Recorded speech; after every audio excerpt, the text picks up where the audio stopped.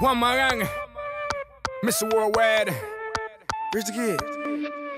History in the making. I'm RJ Word. I'm from Los Angeles, and you know, I worked on the single Echa Pa Aca with Juan Magan. There we go. Quieres que te lleve conmigo a la playa. Pide lo que quieras, pero no te vayas. I used to define it, I mean, not me, but the people gave me the people who put you in boxes? Yeah. Yeah. So they put me my sticker, and it was Electro Latino, because in the beginning I was making electronic music and mix it with Latino. So they call it Electro Latino, and now for me it's okay. And I take it as my flag. I try to find mixtures of sounds, whatever in the world, and I try to make it danceable. If danceable is a word, it's danceable. Echa Pa Aca, porque mi música te mueve así.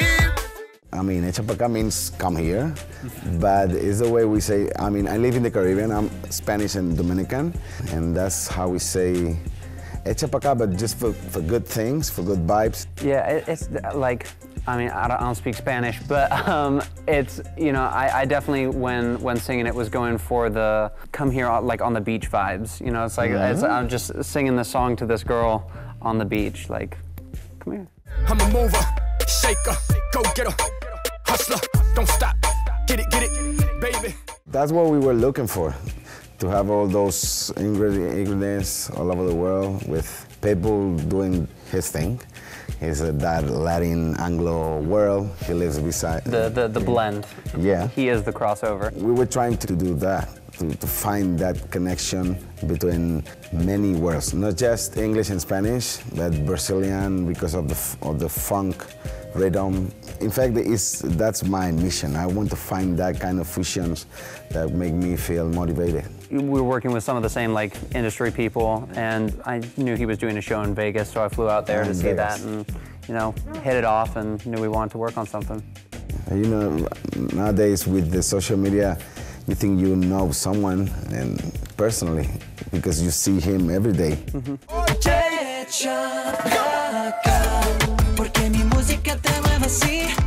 I always feel like it's a mission to make people dance. It's so rewarding to do live as well. Like when you're putting a record together, and you're just like, oh, you know that like at this moment in a song, you can make, you know, 10,000 people go crazy right now.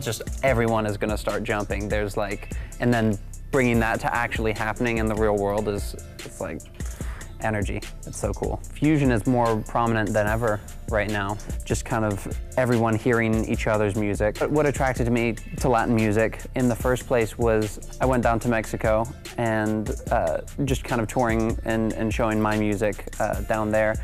And you spend about 80% of your time in the car, and I was hearing stuff on the radio there all the time. And it definitely, it starts to get into you, and you start kind of feeling those vibes in a song. And I think when you sit down to write your own stuff, it's going to be influenced by whatever's around you, you know?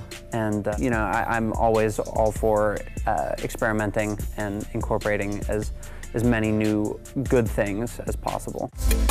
RJ, Pitbull, Richie K, Juan Magan.